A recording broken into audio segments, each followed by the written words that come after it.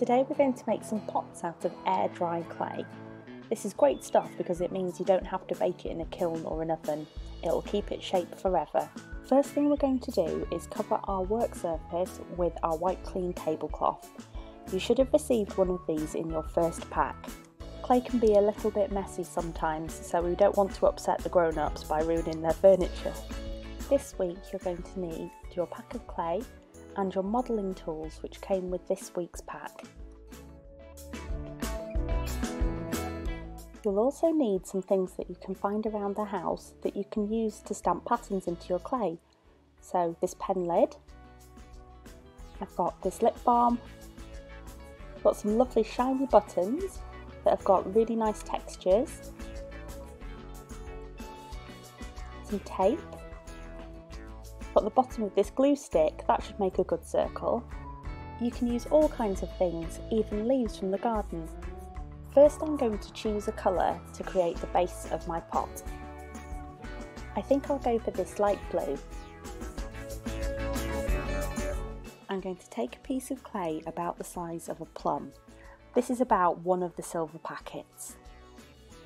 Then I'm going to give it a good squish and a big squash and roll it into a ball.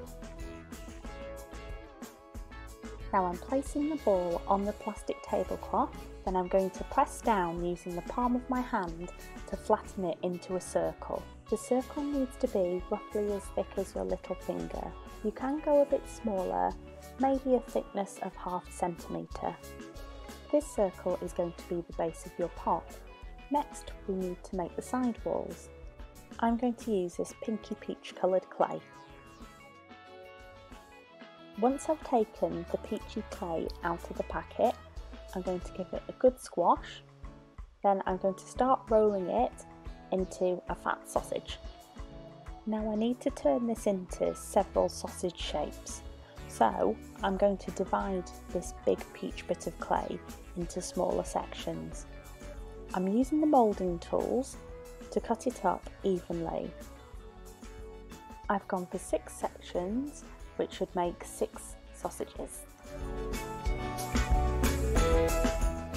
I'm taking one of the 6 pieces of clay and rolling it between my hands to get a sausage shape.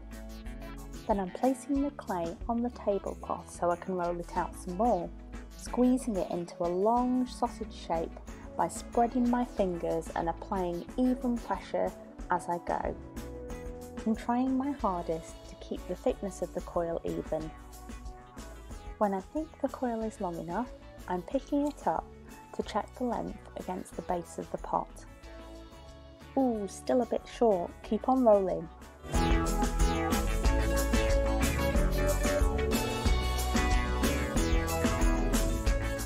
Still a little bit short.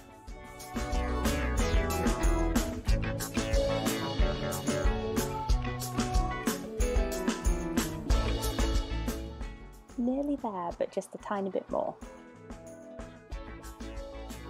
That's it, we've got the right length. Now we're going to do the same with the other 5 pieces of clay. We want all of the pieces of clay to be the same length as that first coil. On your marks, get set, roll! Once you've rolled your smooth long coils, you can set them to one side. Then you'll need a container that you can shape your base on. You could use a yoghurt pot, you could use any little tub really. Place your clay base on the bottom of the pot and start shaping it to fit. You can use some of the tools to mould it down if you like. I'm now taking the clay off the bottom of the container. It looks like a little saucer. Next I'm going to use one of the moulding tools to make some scratch marks on the outer edge of the base. Making the rough edges is called scoring the clay. These rough edges will help the next coil stick to the base. Now I'm ready to start applying my coils to the base. Now you can use a brush or your fingers to apply some water to the score marks to help the coils stick more easily.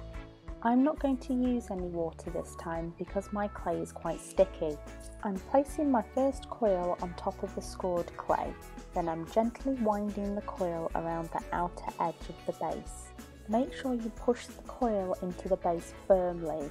This will help the two different pieces of clay stick together. If you like, you can blend the two pieces of clay using the moulding tools in your set.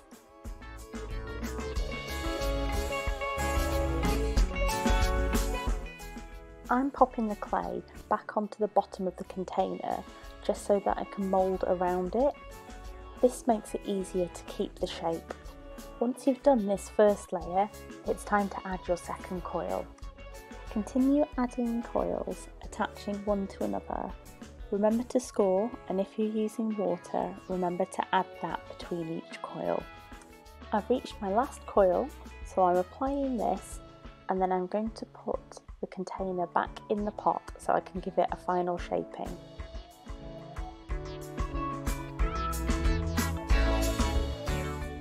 I'm using a moulding tool to blend the coils together on the inside of the pot. You can do this on the outside too if you want a smooth appearance. I quite like the coils, so I'm going to leave mine looking bumpy. To finish off, I'm going to decorate the base of my pot with some stamps. I'm going to use that pretty decorated button from earlier and also the lid of my felt tip pen. I'm taking these and pushing them gently into the base of the pot where they're going to leave an impression.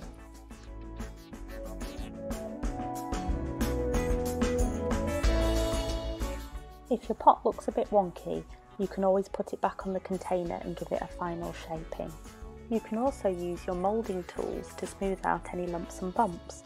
And there you go, there's your finished pot. All you need to do now is put it in a dry, warm place for 24 hours to harden.